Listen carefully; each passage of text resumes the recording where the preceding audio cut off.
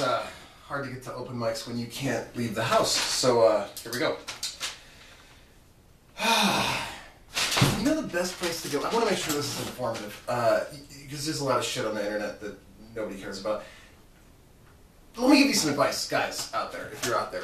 Do you know the best place to get laid is a gay bar? I know, most of you already know that. You think like maybe a strip club, but no, it's a gay bar. And let me tell you why, because you can hear the conversation that the woman has in her head before she goes out. She's like, I don't want to deal with guys tonight. I don't want to get hit on. And I'm just going to call my friend Gay Johnny. I'm just going to call Gay Johnny and we'll just go to the gay bar and we'll just dance and it'll be so much fun just dancing. And it sounds great in her head, but, you know, 2 hours later, 4 shots of Jägermeister down her gullet and little Mr. Low Self-Esteem peers around the corner. She's looking around at Gay Johnny's hooked up 8 times in the bathroom and she can't even make fucking eye contact. She's just like, am I pretty? Am I pretty? Am I pretty? Am I pretty? She'll find the first straight throat in the building just to shove her tongue down it for validation. That's all I'm saying. It's my advice to you, because I happen to take psychology in college. Knowledge is power, you know.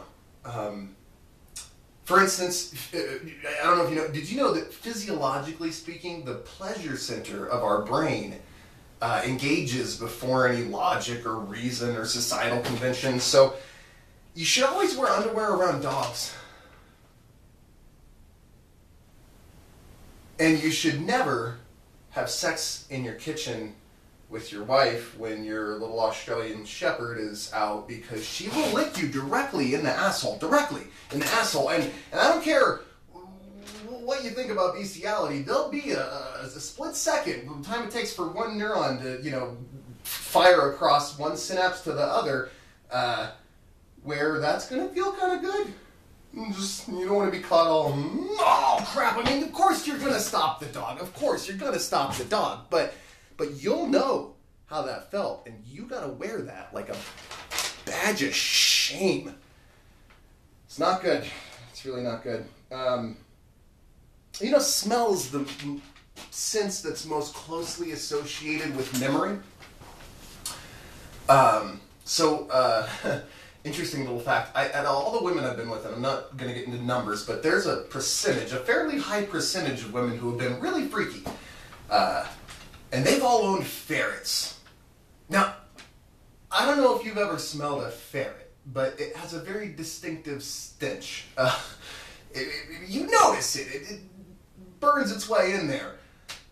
So, you know, I mean, I'm just saying, after the 4th time I go home with a chick on a one-night stand and I'm wondering if I'm going to get lucky, I smell a ferret and I end up having crazy, kinky sex that night. Like, some weird Pavlovian response system is starting to get wired in. It's totally, it's not my fault. I'm sorry. I was trying to explain to my girlfriend why I had a boner in a pet store.